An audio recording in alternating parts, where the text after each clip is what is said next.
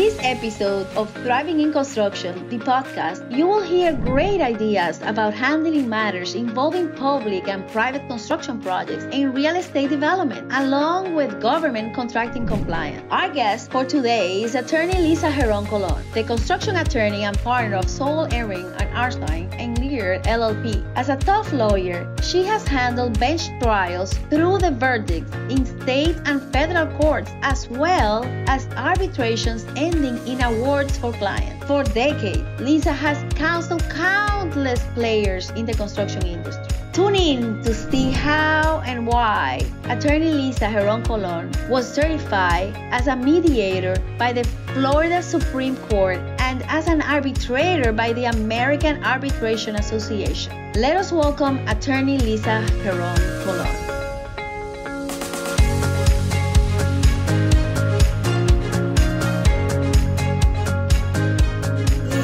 Thank you so much for being here and accompanying me in this journey with Thriving in Construction, the podcast. Patricia, thank you for having me. It's a pleasure to be here, and we haven't seen each other for so long, but it's great. It's great to be here. It's a pleasure to be out and about, and I'm looking forward to this discussion. So I'm an admirer of yours. I'll have my autograph because you've been in this industry for 2 decades, right? Yes, actually this year will be 22 years of being a construction lawyer. So tell us about you. So, like I said, I've been a construction lawyer for 22 years. I represent folks that all the players in the construction industry, from the contractors to the architects, the engineers, developers, public entities. And I've been doing it for like I said, 2 decades now. So construction, everyone always asks me, what's construction law, right? So it's just one part of a really large industry. Construction it's a mammoth of an industry. We will always have construction.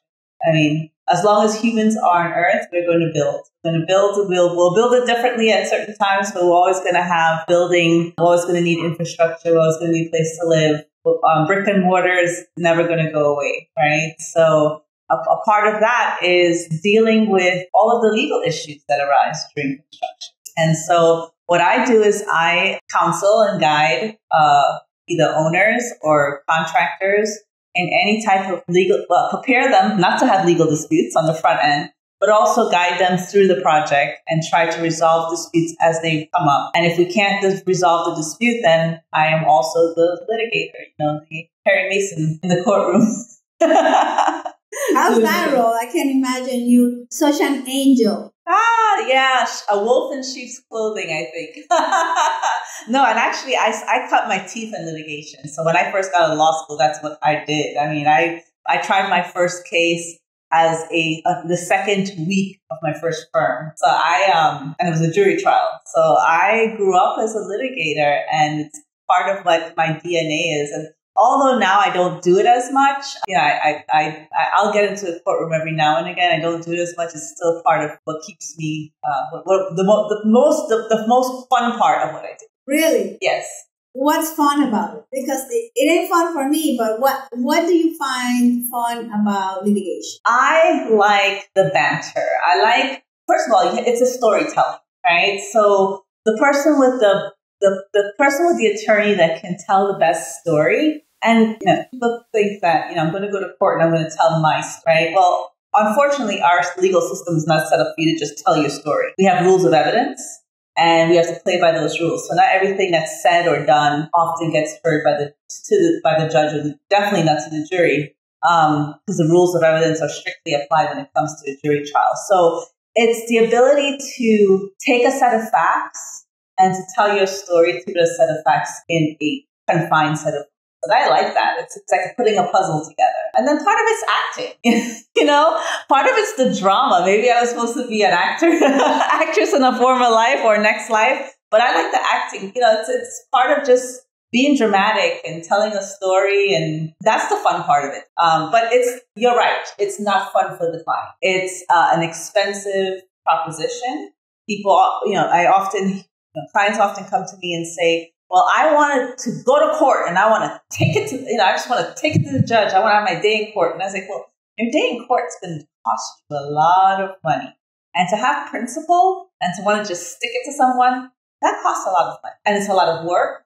and it's a lot of headache. It's a lot of time away from your business. So let's figure out a way to resolve. Resolution is a better way. I always say to my clients, I want to help you solve your problem. I want to be a part of your business, helping you solve your problem. I am not if you want just a person to go into court and fight your battle, then I'm probably not the lawyer for you. I can do that, and I will certainly do it if we need to. But I see my role as being a part of your problem-solving machine, because what we need to do is just keep the project going, keep it moving, and get it built. Because only thing anyone wants in this industry is to see the final project. And you're right. A lot of times the ego gets in the way, and what's fair, right? Other than really life is not fair. Most of the times, many times it's not. We don't want to let the ego be the one making decisions for us. No, definitely not when it comes to a legal decision, because first of all, it's never going to be a fair resolution. Anytime nobody ever walks away. I've been doing this for 22 years. Nobody ever walks away from a resolution, a mediation, or any type of dispute resolution procedure feeling happy. Nobody ever even walks away from court feeling happy, because although you may have a win in court, when you look at the business proposition to get that win, it's probably not a win on paper in terms of your your balance. Your balance sheet is probably not a win. And then at the end of the day, what you get when you go to court is a piece of paper telling you that you won. The judge is not going to make the defendant or whoever owes you the money there in court take out their checkbook and write the check to you there. That's a whole other process. So really, when I try to counsel my clients, I try to figure out what a win is for them. And then sometimes you have to, as a lawyer, I'm almost like a therapist sometimes. Like, you have to say, well, what do you want out of this? What's the feel-good solution for you, and how do we get there? Because you're probably not going to get everything you want out of this, right? It's a whole bunch of balancing acts. But yes, the ego cannot let your ego drive businesses. You will always win. Even if you win, a win never looks really like a win. Absolutely. And what we fail to quantify, it's the impact that this situation has in your business, in your energy, in your focus. And it's really kind of keeps you at home in a way. It doesn't really, the time is limited, right? It's not that you can multiply it. And if you have to spend 2 hours of your day thinking about this, strategizing about it, and it's in the back of your head all the time, it's taking away time from you and focus on creation, on new projects or new ventures. So I don't know if you can quantify that objectively, but it definitely has an impact. Well, especially for smaller businesses, right? You have large multinational companies that have departments full of lawyers and staff dedicated to solving all the legal problems. But usually the average construction company doesn't have that type of resource, right? And so when you do get into a situation, when you do get into a problem, you're right. You are taking away not only the executive's time to deal with and make the decisions, because it's the executive that's going to make decisions, but you're also taking away all of the people who were involved in whatever the issue is, or creating the issue, or solving the issue, or making the decisions around the issue. You're also taking their time and their energy away from doing what they're supposed to do, which is building the project and thinking about other projects to build, right? So it's very important when you talk about quantifying it. It's really hard to quantify it, because if you stop to think about the amount of time it takes when something does arise in the field, from the time that happens to solving it and moving on, you take a look at how many hours are spent, you probably never really recapture that in terms of monetary gain or loss, right? You probably never, businesses don't normally track that kind of time to that, especially small businesses. Small businesses don't track and quantify that time. Like, how much did we lose? How much money did we really lose in terms of inefficiency in dealing with this problem? So it's important for small businesses to, I call it like a catch and release. You need to identify it, solve it, and move on. And that's why we talk about ego. You can't let it fester. You can't let a problem fester, because problems never go away. They just grow, right? Like a cancer. You find this little boil, but by the time you know it, it's infected your whole body. right? So sometimes businesses don't know how to catch and release and catch and go. It depends on the size of the business. I mean, sometimes making the decision whether you go after litigation or you don't, sometimes it's a hard decision to make. It can be a tough decision. Why do I say that? Some companies, and you and I have been involved in a case, there's large companies, sometimes developers, that their protocol is precisely not do the right thing, not to pay, put the smaller company in a very difficult situation because they know they have limited amount of resources, people, of financial resources.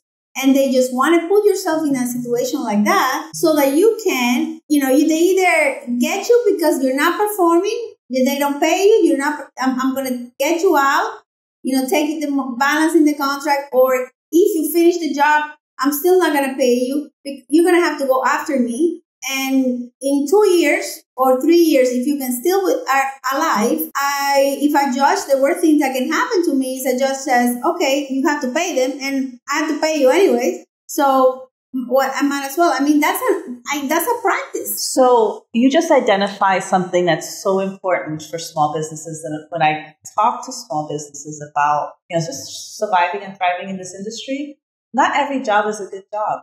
Just because you've been offered the job doesn't necessarily mean you want to take the job, right? And what do I mean by that? Definitely large companies, developers, sometimes even large construction companies, national, multinational companies, they have reputations, right? They all do. They work in different cities and different locales, and they build reputations over the years. Know who you're working for. Example, I have a lot of clients that enjoy or feel safe doing public work. To a certain extent, yes. You may know this very well. You'll get paid, and you may get paid slowly, but eventually at the end of the day, the public entity has to pay, right? If you've done the work and it's been approved. Federal government, great client to have if you can have it, because they will pay you. They have their bureaucracy. But can you, as a small business, do you have the resources to navigate the bureaucracy of the federal government? And what do I mean by that? There's a lot of compliance, as you know. There's a lot of paperwork. It's not just getting into the project, doing the work, building the project. Then you have to come home and, like a doctor, you have to chart everything that you did that day. You have to file certain paperwork. You need to tell the federal government who was on their project. There's so much compliance that goes into government contracting work. Often I tell my small clients, if you're not set up in a back house for that, if you don't have a good back of house system to deal with those issues, then that's really you're not ready. And not saying it's not for you, but you're not ready until you understand what it takes to successfully complete a federal contract. Absolutely. I totally agree with you. Lisa, your experience is vast. I know you started as a litigator. You gave us some light as to what happens, and now you're doing arbitration. So I'm so curious as to how you went from how you started and then now a litigator, and also tell us about the challenges or the biggest challenges that you've had in the courtroom, or maybe it's even engaging a client. In these 2 decades.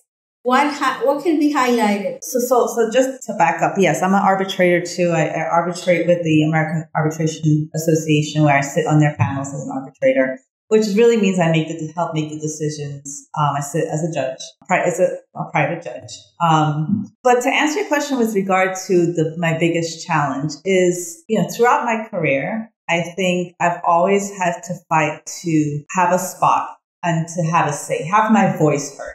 Right? To convince, we work in a very white male dominated. So our clients are white. Most of our clients are white men. And, there's what the saying is that people do business with people who they know, like, and trust. The trust part probably I could get over easier, but they don't know. And, I don't know if they like, right? Or, can you do a good job? I've heard things in my career like, well, are you aggressive enough? Or, or really, can you do that? I've even had a client tell me one time, well, are you going to be here? If I hire you today, are you going to be here in 9 months? And I'm like, so I said, what? So I didn't understand the question. I didn't understand the comment because I wasn't even thinking, right? And I was like, what? He's like, yeah, you're going to be around in 9 months or you're going to be off on maternity leave. And I'm like, so, well, last time I checked, I wasn't pregnant. Hey, am I fine? Do you know something? Do you know something I don't know? But yeah, I mean, I've had clients make those incredulous comments to me. So that's, one of the things I've struggled with is just, being credible. Like, yes, I can proving myself. Yes. Constantly proving myself. And then when you develop, so, as a young attorney or as a young professional, it's the constant proving yourself. I can do just as good a job as my male counterparts. I can probably do a better job because I come with a whole different perspective than they do, right? A whole different background. And that's what diversity is all. That's why we champion diversity, because you want people of different backgrounds and perspectives to solve a problem. But then when you get to where I've gotten, then you have the imposter syndrome set in, right? Like you have people tell me, like I feel uncomfortable. I do not accept praise really well. I'm gracious for it. And I always tell people you're too kind. But then you wonder, can I live up to what people see of me? Do I have to continue to prove? Right. And who am I going to disappoint? Like, is this really me? Am I a fake? Because some days I really think I'm a fake. Like, I feel like I'm not, because I wake up and there's the struggle and, you're making this, we're human, we make mistakes. It comes with identity. You got to a place where 20 years ago, I'm not sure if you saw it possible because of all the struggles you had to circumvent in life from child. So you get to a point where you're here, all of a sudden now I'm an arbitrator and I'm this and I'm that and the other. I work for a really large company. I solve big problems and it comes with changing the identity. So now you want to put yourself in another level that you thought, you might not have thought of. Right. And where I am, if somebody would have ever told me, even 10 years ago, that I would be a partner at a AmLaw 200 law firm with 400 attorneys nationwide, I would be like, are you kidding me? Absolutely not. No one's going to be a partner there. I'm not going to have the business to kind of even compete. Who's going to hire, and now I have multinational clients, So, but it's just that every day waking up and believing that's possible. And for me, and we talk about the spiritual journey, for me, that's huge. Waking up every day and believing, setting the mindset and believing that, yes, I can do this. There's nothing stopping me. There's absolutely nothing stopping me but myself, my own thoughts. 80% of our success or failure is result of our mindset, our psychology. Yeah. And it's a work every day. It's not something you can ever take for granted or never work on. It's a daily work. It's putting ourselves in a position every day where we're working in a empowering state, where we can, we know that we can solve a problem, that we're coming from gratitude too. Because a lot of times, it really, everything that we want is related to gratitude. At the end of the day, how able are we to change the circumstance that we don't like for an appreciation? How can we appreciate what's happening right now? Well, I think that goes with age, because I don't know if I would have had the same thought at 30 that I do now in my 40s, because you really don't. Now I wake up with an appreciation for life because so much has happened, right? And I realize that this journey is going to end one day, and I have a little bit of control on how it ends in terms of how they tell my story, right? But it's not, we lived through we're living through a pandemic. We survived a pandemic when so many people that we know and love did not. So I never take that for granted. And so yes, I'm grateful. Like, I pinch myself sometimes in the morning. I'm like, really, this is happening to me? Like, really, truly, I have this amazing career to get up to every day. And I talk a lot about you have to love what you do. If you're not loving what you do, you're wasting your life, right? Your work should bring you immense pleasure. It really should. And no matter what that work is, there's no work too small not to make you happy. And I am just so lucky to have had the opportunity and the blessing I've always wanted to be a lawyer. And I've had the blessing to be a lawyer. And then at one point I had the decision of whether I want to be a construction lawyer and to continue down this path. Even though I have a technical background, I'm not an architect, I'm not an engineer. But every day in my career, in my life, in my daily work, I learn something new. No 2 days are the same. None. You know, I learned something new every day. And how many people can really say that, you know? I think that's crucial, but it is why you are where you are. If you didn't like this career, I don't think you could have overcome all the challenges that you have and continue to be persistent and resilient, persevere through a pandemic, and come at the end of the pandemic, actually better, work-related, better off than how you started. Right. And you have, part of that, Trisha, is being fearless too, right? I think a lot of what holds us back is the fear of the unknown, fear of failing, the fear of what people think about us. If we love speaking, sometimes the fear of if I get up in front of an audience and I don't sound as articulate as I think I should sound, what are they going to think? But I think that's not going to happen to you. You're an attorney. I'm an attorney, but not all the sentences. Sometimes, I grew up as a child of the Caribbean. Sometimes the words come out backwards. That might be to me. I used to think like my accent, all of those are stories. All of those are stories. These empowering stories. All of those are stories. Absolutely. But I think about where, the rooms that I've had to stand in and sometimes be unseen and unheard, or at least feel unseen and unheard. It's a matter of just being fearless. Like really at some point in my career, I believe that I belong as just as much as John, Chad. Absolutely. I think we're all one. I believe we come from one source. And I don't think there's discrimination or exclusion. We're all one. And that's the topic of diversity and inclusion. It's fascinating to me how we talk about it. But at the end of the day, it's essence for the human life. We're all one. We all come from one. So when we're in the enterprise, why not think about inclusion, including everyone, instead of excluding? Why don't we think about trying to make sure that the melting pot is really that, so that when we make decisions, we have all the information that we could have, or as much as we can. When we're innovating, we have ideas and we're not excluding ourselves from possibilities. Well, for me, diversity inclusion takes two parties, like a dance, right?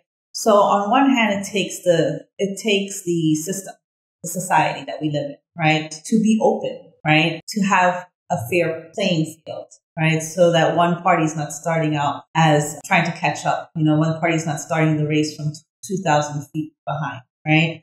So it takes society to be open, but then it also takes the individual to go grab that opportunity, right? Because we can have all the open society we want, but if you're not the individual who's willing to jump, leap, the not fear of failing, not being afraid, the person with the ambition. I mean, that's why this country is so great, right? Because as imperfect as it is, and America is not an even playing field by any means or measure, but it gives you the opportunity more than other countries. As you've lived in I've lived in another country. There is a space here in this country that if you want it, no matter how hard the barrier, you may have to climb 10 foot more to get there, but at least the wall is there for you to climb. In some countries, the wall's not even there. Absolutely. I believe this country is a country of opportunities to do the really good things and the really bad things. Yes. You can do anything you choose. Right. You have the choice, and I totally agree with you. Tell me about the challenges. I know you've been breaking barriers, but I want to hear about a legal challenge. We have one in common. We've seen different people act different ways, but what's been the most challenging case that you've had that you can identify now in retrospect that has transformed you or opened doors of opportunity? It was hard, but your life would not be the same had you not gone through that. That's a good question. Well, there's one case when people ask me that question, there's one case I always talk about that not necessarily transformed my career, but really transformed my thinking as a lawyer. I always advocate for small businesses. It's kind of my passion. It's my sub niche in my practice. We were talking before that I would always represent small businesses. Any firm that wants to have me, any company that wants to have me has to understand that's part of my passion. So I'm always in tune to businesses, small business issues, which are, this country is driven by small businesses. It's how we employ most of the people in this country.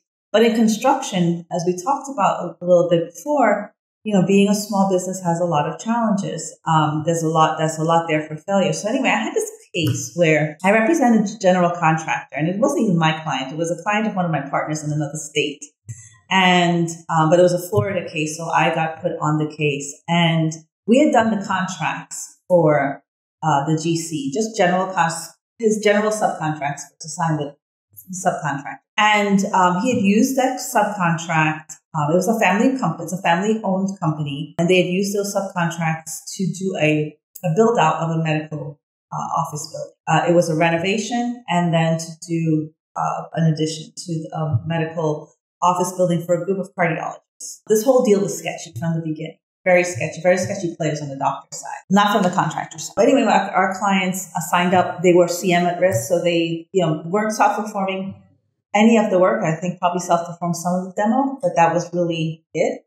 So that they relied on the subcontractors, all the trades to do the work. And in the subcontract that my firm drafted was the infamous pay if paid clause. Pay when paid. Pay when paid, right? Pay if paid, pay when paid, which basically, if you don't know, basically says something like, tells the subcontractors that you're not going to get paid, and you agreed to this and you understand all the risk of it, but you're not going to get paid your payment application until I get paid on your payment application from the owner, right? And in the South, in most southern states, that's the courts enforce that. Not all states enforce it, but in most southern states, that's an enforceable clause. So we had that in our contract. This project, like I said, it was a big project, about $1.5 million to do the work. But when, of course, that kind of work goes quick. The contract was not amended. So you have a form contract, and I always try to warn clients of this, even if I do a form contract for you. So I say, hey, Patricia, here's your form subcontract. You just don't pull it out and just use it on every project. You really got to think through how it works for your subs on each project. But anyway, this project, they didn't really think through how the payment clauses would work, because it was a fast project. It should have been like a weekly or a bi-weekly billing. Instead, it was a monthly billing. So by the time my client had put in the first payment application, the project was almost 50% done. And by the time the last payment application, I think there was only 2 or 3 payment applications that came on this project. By the time we put in the final payment application, was probably only the second or third, we were 90% done. And nothing happened. The first one wasn't paid because it was only 30 days or 45 days since it was submitted. And it wasn't paid. And so my client got to 90% substantial completion. Financing the job. Well, my client's not financing the job. Who's financing the job? The subcontractors. But your client was the GC. I represented the GC. So the subcontractor is financing the job. He's not getting paid. They're not getting paid. 90%. 90%. So everybody filed their liens. We filed our lien. Our subs filed their lien. These doctors went AWOL. Never heard from them. Filed a lawsuit. Got a default. They never answered the lawsuit. This is the first time in my at this point, I was probably 15 years practicing. This is the first time in my 15-year career that I had filed a lien lawsuit, a foreclosure of a lien lawsuit, and end up sitting on the courthouse steps about to buy the property. I'd never done that before. Most lien cases, you file it, you fight for a year or two, and it settles. 99.99% of the lien cases settle. Even if they go to trial, at some point they settle. The doctors filed bankruptcy? The doctors did not. Well, I don't know what ended up happening, because at some point, my client, we were literally at the courthouse steps wondering what to do with this property. And then my client nixed it and said, we can't take this on for tax liability. We're on the phone with our tax lawyers, and we cannot assume this property because of our tax liability. And so my client was just out attorney's fees and whatever money they had spent to get the project, and then whatever money they spent on the project, which I said they didn't self-perform much work. It is the small companies that got crushed, completely crushed. And that, to me as a lawyer who says that I'm for the small guy and I represent the interests of the small guy, to see it play out. And these are things I lecture on all the time. I lecture at various trade associations about paid if paid and things subcontractors need to look for in their contracts and things you must negotiate. And if you do have it, you need to know what it really means for your project. I never thought I would see it play out in this way, the way that I saw it play out in this case. Yeah, I think there was a bankruptcy, yes. For what? A building No, the problem with that is that this is something you're actually touching a nerve with me because we've had a situation where we've had this person developing and they are not set up and it goes sour. We put a lien and the lien doesn't necessarily protect you because if they go bankrupt, you know, and there's somebody else in the first place, it's... Right. So if there's a bank in the first place, this property, there was actually, in this case, wasn't even a bank. It was that's why I said the deal was shaky. Right, the deal was shaky. There was some venture capital. It was all incestuous. They all, brothers and sisters and uncles kind of in the deal. So there was a mortgage in front. So we had to deal with that mortgage and then how much was left in the equity. I mean, it was just a mess. There's really nothing you can do as a lawyer to insulate or protect your client from that situation. That situation is rare, but I always try to tell people it exists. Mm-hmm. It exists. And so if you are going to sit behind a pay clause, you're going to sign it because, and again, a lot of companies, a lot of small businesses, they take the work. They want the work. The work is there. They take the work. But you can do pay when paid. And if it's a pay when paid, with the federal government, you're going to get paid. The federal government has provisions to mitigate this. There are, if you do work with the federal government, they do have a pay clause. They have a prompt payment clause. The state of Florida has a prompt payment clause. Local governments have prompt payment clause. But if you're on a private project. Yeah, that's the point. Right. If you're on a private project, there's very little you can do to mitigate it, but you must understand the risk. And I think most people do not really appreciate the risk. Nobody on that project ever thought that they would be a subcontractor with a $250,000 contract and that they would never see a dime of their money. That is company ending money for some. Of course. And people don't understand what it is to go into business with a private client. You don't have the scrutiny of the government. You don't have all these compliance stuff, but most likely, it might take time for you to get paid. Private client, I'm not sure who regulates it. If it's even regulated, I don't think it's not regulated other than by our laws, right? The contract is your regulation. It's not regulated. It is where the work is, where the good money is. And we have a reputation, South Florida has a reputation, a national reputation, where do not expect that if you sign $1 million contract that you're going to get paid $1 million. You'll probably get paid $980,000, right? Because the owner is always going to, that's the game here, right? And if you don't know you need to know the rules of the game in the place that you're playing, because otherwise you will get your clock clean. Another case that I handled, a career-changing case, I think, for me was I represented a few subcontractors on the Marlins Stadium. That's another project that broke a lot of subcontractors' backs. And it broke the subcontractors' backs because it was the only gig in town. It was 2009, I think, the project started. Mm-hmm. Those contracts were negotiated in 2007, 2008, when the market has crashed, so we didn't have any work here in South Florida, and everybody was on that. Everybody was on that project.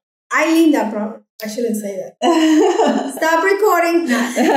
No, but what happened on that project was, I tell folks all the time, again, knowing the rules of the project. When you're on a project such as a stadium, Major League Baseball starts April 1st. The ball is going to be thrown April 1st. It's not going to be thrown April 10th because you have a delay. We're not going to use the float in the project schedule to push it back. April 1st is when that first pitch is going to be thrown. And so therefore the stadium needs to be open. And all these big contractors that do work have this acceleration clause that most subcontractors don't even understand how that operates. If they say, okay, we're behind, we don't care. We're going to we'll sort out who's the villain of who's creating the delay. But at this point, the delay doesn't matter. We need to open on April 1st. So everybody needs to put as many men and women on the project to finish it. We're going to be working 24 hours. Well, if you didn't build that in, even if you're going to get paid at the end of it, if you didn't build it in to your day-to-day payroll, you'll find yourself not being able to meet your payroll until you get paid, 60 days? Cash flow. Because probably you don't build it in your schedule of value, so you can't build it because it's a change. Right. in the contract, but yet they don't want to hear anything about that. They just want to hear about the completion. Right. And now you have no ability, no ways, no means to bill for it. So now you're your cash flow is an issue. Cash flow becomes an issue. And then you're going to be caught up in a delay claim that you probably have nothing to do with, right? But you're just going to, it's just how it goes. You're just going to be caught up in that delay, right? So you as a small company, you have to be able to withstand that. Otherwise, you're going to be out. You have to understand, again, it's so important to know what the rules are and what the risks. You have to know what the risks are, but not only know what the risks are, appreciate what that risk really means to you. I can talk all day about a pay with pay clause, but if you don't understand how that really, really works, meaning, yes, you can hold the $250,000 bag at the end of the day waiting for the lien claim. Even if you were going to get paid at some point, that might mean 2 years for a lawsuit. You're going to be holding that. And that's what keeps me up at night. That's what I deal with my small clients. All of them have the same issue. It's that $300,000 claim, that $400,000 claim, that $100,000 claim that they now have to hire a lawyer at an exorbitant hourly rate to go defend or to protect their rights. And now you're just bleeding. So what, in your opinion, can we do, your small businesses, to avoid putting yourself in a position like that from the beginning? You think we circle back to not every project is for you. It comes down to the ideal client. Yes. You really know who you want to work for. Don't work for everybody. Just because the work is there, you think you're going to build your company like that? No, you have, like everything else, it takes strategy. You need to build, if you have a small business, and I think we've done this so well, you have to be strategic in how you build your company. You're not going to chase every piece of work. Not every piece of work is a good piece of work, right? You want to really know, like we said before, I like starting off with local government work. Just understand the local government work is, you have to be willing to wait 60 days, slow pay, but you'll get paid. But once you understand what that risk is, understand how to build. What are the building blocks? How are you going to build? Find a GC that you trust and work with that GC. Align yourself. I think you've done that well too in your career, right? Align yourself with good, trusted general contractors who are known in that market to be fair. There's certain, I'm not going to name anyone, but there's certain folks that are, you can Google them. There's certain GCs that are known to be subcontract busters. I mean, that's their, and sometimes they're proud of it. And sometimes it's also listening to your intuition, because we have a case in common that you defended us very well and you did a great job. Thank God. We recovered. But I remembered when I was reading this contract, as I read it, I put provisions as for payment clauses and this and the other. But you know what? I had this gut feeling that these people, regardless of the contract, if they want to screw me up, one, they can. And two, they were going to. Like, I had this feeling and I still went for it, because that's the thing in our industry. You think you need the job. Right. You think you need it. You're in an early stage of the business. You're kind of immature in a way. And you think there's no more work out there, or, you think you need it. And sure enough, it was impressive. We at the end won, but I Googled these people after the fact.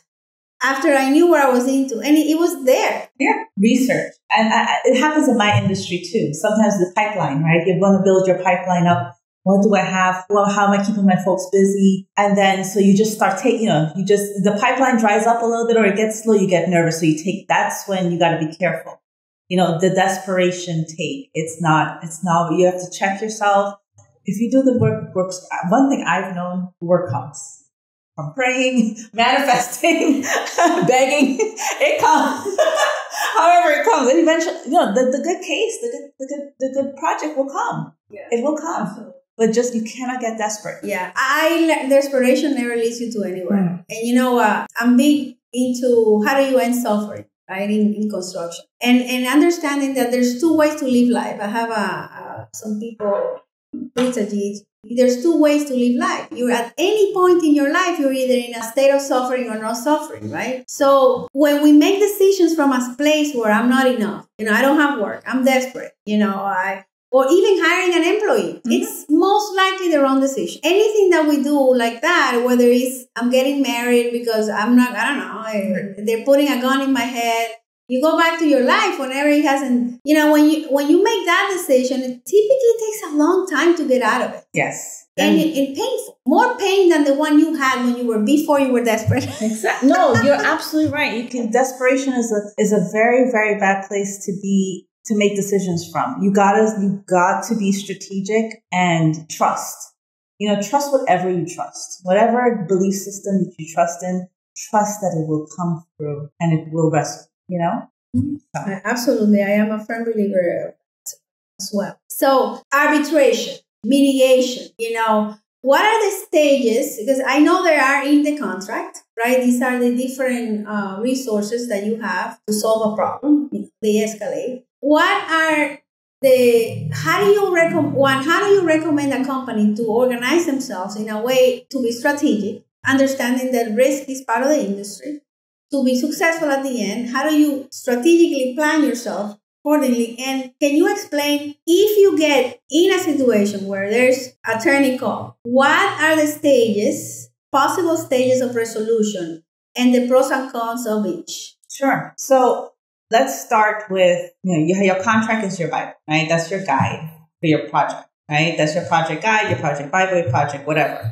And in that, so don't ignore it, right? And even if you feel like you are in a position where you do not have much negotiation to add to the contract, at least understand it. Now, we're in a time, this is all secular, right? So it depends on the economy. You have more leverage in a good economy like this, where there's shortages of labor, there's shortages of talent. Use it. This is a great time for small businesses to really prove themselves, right? Because when things get tighter and you don't have that much bargaining power, companies are going to be looking for the best people that they know they can trust, right? But anyway, putting that aside. So the best thing you can do is, one, understand your contract, negotiate your contract as much as you can, right? How do you want to solve problems? As problems are going to come up. It's part of, I always tell young attorneys, everybody loves people who really don't know our industry say, well, how's your win rate? I was like, listen, if you haven't lost, you haven't done this long enough. If you haven't lost, you haven't done it long enough, or you haven't done it enough, right? So there are going to be problems. How are you solving these problems? I like to set out a method in the contract where the parties are communicating, right? So, if you're doing business with a large entity that at some point, depending on the value of the dispute, depending on what the dispute is, that the folks in the C-suite are talking to each other. And you're not letting the project managers they could be very good at what they do, but they're tied emotionally to the issue because they were there. They know John's a liar, that's not what was said in the field, right? He's lying. Some bullshit. Right. They cannot, it's human nature. You can't untangle yourself from a dispute and look at it from a high level if you are the one that was there when the dispute happened. So I like to have a method, or at least counsel the clients, like we need to speak to the people who are not involved in the dispute. Yes, we're going to get the facts from the people who are involved, but those shouldn't be the folks that are making So the communication between, again, everything is going to be different depending on the project. Big companies have, they have their executive folks that are not necessarily on the project. You're not necessarily talking to the high boss, the CEO, but they're, VPs that are running the project. We want to know who they are. And we want to develop a relationship with them. You want to develop a relationship with them. You want them to know who you are. And once there's an issue, start engaging them, right? But if there obviously is a problem, your contract is going to dictate that. We talk about arbitration. If you want to go into and we could spend 2 hours talking about the pros and cons of arbitration.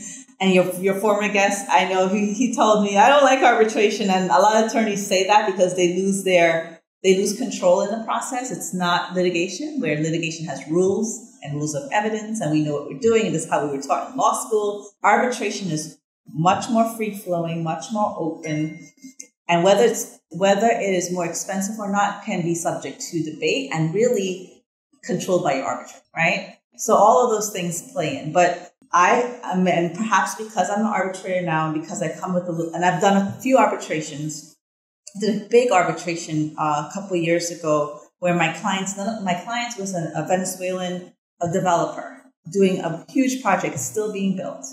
And none of my clients on my client side of the table spoke English. And we went all the way to arbitration. We were up against with the architect, who is a large architect. If I said the name, you would recognize it, in Miami. And we went to arbitration in a claim. The architect sued us. I had to hire. We had full UN headsets, the full real-time translating for everybody, because I didn't trust, even the ones who said they spoke English well, I didn't trust them to tell the story in their second language, right? But that experience for me as an advocate in arbitration, if my clients were in the courtroom, we'd be dead. We would have been dead. We won the case. We won on the liability and our issues. We didn't get all our damages that we wanted. The arbitrator kind of split the baby a little bit on that. But if I had to do that case in a courtroom in front of a jury or a judge, I would have lost. Hands down. It was, like you said, it's a private judge, so it's accommodating to make sure that the truth is being told. And in construction, the panel or the pool of people who are pulled to be your arbitrator are folks like you and me. Attorneys who do construction. So and depending on your case, you either have one, depending on the value of the case, you either have one arbitrator or you can have a panel. This case, we had a panel that was over $1 million. One of our arbitrators, we had 2 attorneys and 1 engineer, right? And that really brings a different perspective. And the engineer was very sharp. He focused in on the business, day-to-day business issues. And one of the issues was whether this was not a part of the basic service scope of work for the architect, right? And the engineer asked the architect, well, it's an owner. Owners change their minds all the time. If it's either your basic service or you charge them, why don't you just charge them? He picked up on those little things really quickly, right? Whereas if you were perhaps a juror, you're like, yeah, that wasn't in your scope of work, right? Yeah, they don't have the background. They don't have the background. So you have, I love arbitration. Arbitration is not fit for everything. Probably not fit for very small cases unless you can get, although the AAA has lots of programs now where you do flat fees and so forth. So you know what your cost, because there's a cost to doing it. You're paying the arbiter, you're paying the judge too. So you're paying your lawyers, you're paying the judge, and you're paying the AAA to manage the case. But it's so streamlined that when you think about spending 2 years in court and all the discovery and depositions and so forth, as an arbitrator, I limit my parties. If the case is not $1 million case, there's no need to have 10 depositions per side. We're not taking all those depositions. We're going to take 4 of your main people. Who do we want to really depose? And it's streamlined, and your decision maker understands the industry. They have knowledge, so you don't have to spend time educating. In mediation versus arbitration? So mediation is just the mediator sits as a guide to help you resolve. The arbitrator makes a decision. So as an arbitrator, I write an opinion and I choose a right or a wrong. I choose a win or a lose. Mediator is just there to help us facilitate the discussion so that the parties can come to an agreement. Right? So a good mediator is just going to open your eyes. Should scare you. A good mediator, if you're leaving, people don't, a lot of my clients says, I don't know if I like that mediator. I say, good. You know why? Because he or she's doing his job, because he or she is making you think of being the devil's advocate. And that's what a good mediator does. He sits in that room with you and say, okay, have you thought about this? What about this? Jury can do that. They're not supposed to give you advice about your case or tell you if you're going to win or lose or give you legal advice, but a good mediator should be able to open your eyes as to what what's possible that you might not be thinking of. Or you may not, because even lawyers are guilty of this. Sometimes we're so wedded to the story that the client brings us, and then we do the deposition. We're just so wedded to that one particular set of facts and how we think it fits in. And then somebody will come and hear the same set of facts and be like, oh, wait, well, what about this? And the eyes light up and it's like, what? I didn't think of that. I didn't even see it that way. So that's mediation in every case. Before you head off to, if you have a good lawyer, before you head off to litigation, sometimes even before you file the complaint, but not every case is different. You should spend the money and the time and go to a mediation. How can we going back to diversity and inclusion, how can we become more diverse? How can our society, I know you talked about the society and the individual, what things can we put in place, can we promote from the business perspective, to be more inclusive and more diverse and see that as a great thing? What can you and I do? What can enterprise do? What can government do? This is like a big open-ended question. A big open-ended question. And where's the solution to, from where we are today to where we want to be? Actually, let me start with this question instead. Where would you want to see the aspect of diversity or the world in terms of diversity and inclusion, and what can we do to get there? Whether we like it or not, whether we're going to play the diversity inclusion game now or not, it's going to happen, right? The world, this country is browning, right? Right now, the folks that of color just don't have the power structure in terms of the economic and the political power yet, right? But it's going to change. Your grandchildren, your great-grandchildren are going to live in a very different America than we're living in today. So it's going to happen. What we need to do as a society, I think, is in terms of diversity and inclusion, is not be careful that we're not creating a society of the majority that doesn't have a small minority, which is what we're doing right now, right? We have a small minority that's earning all the wealth and creating all the wealth. I mean, what are the statistics I read or listen to every day is that the billionaires just got richer and richer in the pandemic, right? We need to, and that's why I think part of diversity and inclusion is so important.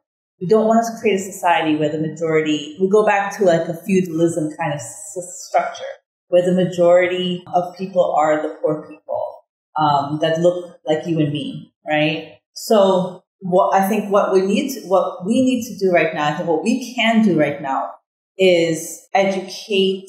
I'm just going to keep it to the construction industry. Let little girls or little people of color understand that when we talk about construction, it's not the unsexy part we're talking about, right? We're not talking about the folks slinging the mortar and the bricks, because that's not, to them, I always tell folks, right now, young people are making money doing nothing, really. I mean, on social media, there are kids, 21, 22, that are making millions of dollars by having people follow them. And there's a guy, my nephew's 10 years old, showed me a YouTube channel. This kid, he plays with toys. He has millions of followers. And all he's doing each day is playing with a toy. So we're competing. We are in an industry. Like I said, we're going to build probably differently, but we're always going to build, right? And the construction industry is notorious for being behind in technology, behind in everything. Absolutely, yeah.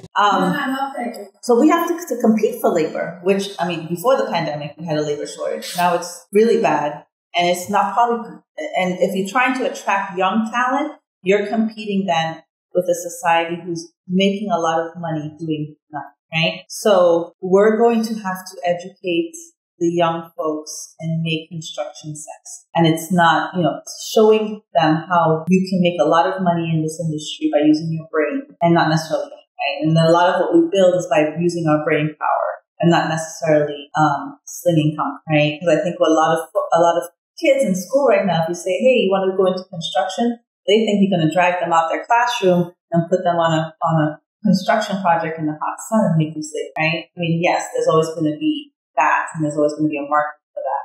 But our kids that we're educating, I think we need to educate them as to what the industry has to offer. I mean, building, there's so many facets. We talked about the legal, when you're in engineering, there's technology, there's so many things that touch. There's marketing, there's accounting, right. And there's that's particular to this industry, that you have to know the jargon and know the language and know the vocabulary and know the players, because we are competing for labor in a tight labor market, again, where kids are really on the internet playing with toys and making millions of dollars. So what can we do to attract the little girls into the industry? That even the parents might have a different perspective of what the industry is, just like you have. Yeah, letting them know that we're not, letting them know, like seeing folks like you and me, and we're women, we dress up in our heels and we're going to work too, but I work in construction, I'm a lawyer. You can be, I have women, let me tell you, on social media, on Facebook, and people on groups that I'm in, when folks realize, I have young Black women reach out to me like, you're construction, can I sit with you? Can we do a Zoom for half an hour? Can I have half an hour? You tell me, I just want to know what you do. They don't know. It's a marketing deficit. Yes. It's education. Yeah, definitely letting folks know that, where I'm not going to work in overalls and boots. I go to work and I'm on projects and I have a hard hat and, all those things too, but I'm helping people solve the problems that come up, and you're helping people you're building, right? But it's just a perception of what construction is. Thank you so much for this time. I love talking to you. It's, this is definitely not work. I really enjoy doing this podcast. It gives me an opportunity to connect even more with people that I have met in this industry that I know have so much to share, so much knowledge and experience. And if you were to leave the listeners with two big lessons, two big learns, what would they be? I'm going to leave one personal and one business, right? Personally, live life fearlessly. Don't be afraid of anything. There's nobody here with you. There's nobody that came before you, and there's nobody coming after you that knows any more than you do. We all have our gifts, and so just use it. And don't be afraid. Live life fearlessly. Live life with some curiosity. And from a business standpoint, I think we talked about not doing things out of desperation. Being strategic in building your business. Have patience. Patience. Nothing, the saying is Rome wasn't built in a day. Your business is not going to be built in a day. Your business, building your small business in construction is a journey, and hopefully a lifetime journey that's going to bring you a lot of money and a lot of joy. So just be patient and be strategic. That's so wise. Thank you so Patricia. much. Thank you for having me. It's been a pleasure. Thank you so much. We're going to do a continuation in the future. Absolutely. Thank you for listening to Thriving in Construction, the podcast with Patricia Bonilla. If you enjoyed this episode and you would like to help support the podcast, please share it with others and leave a rating or review on Apple Podcasts, Spotify, or wherever you get your podcast. If you have any suggestions or any related topics you would like us to tackle in our future episodes, feel free to reach Patricia by sending her a message through the website anchor.fm/thrivinginconstruction. or find her on LinkedIn. Thanks again, and we'll see you next week here in Thriving in Construction, the podcast.